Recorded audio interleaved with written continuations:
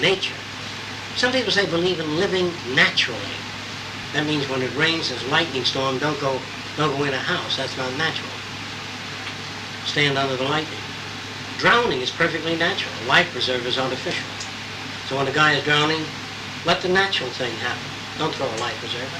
I heard a priest say on the radio once, on the microphone in church, he was rapping the microphone, he said, do you hear me back there? Yeah. He says, there's too much materialism in the world and too many mechanical things. Do you hear me back there? Mm-hmm. And he says, we've got to live naturally. He puts on his eyeglasses, his hearing aid, you know, and his clothing completely unnatural. There's no natural living. Natural living is when you get tuberculosis, you and drop dead. Natural living is no vaccination. And the people that eat natural foods, and the guy that smokes tobacco is smoking natural stuff, and the corn cob especially.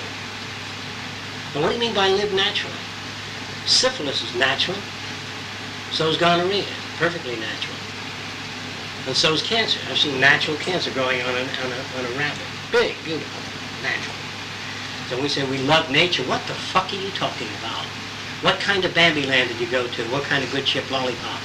Hurricanes are nature. Earthquakes, thousands, are wiped out by nature. Bubonic plague killed half the Earth's population. That's nature. The guy says, I believe in natural living. So he lies on the grass and comes up with an ass full of ticks. That's natural. Bloodsuckers are natural in the trenches. We've gone too far from nature. The caveman, when he moves a bear out of the cave and he takes that cave away from the bear, that's natural. And when a bear eats his youngest child, that's natural too. And when you're swimming and a crocodile comes over and bites your ass or your leg, or a shark, that's natural.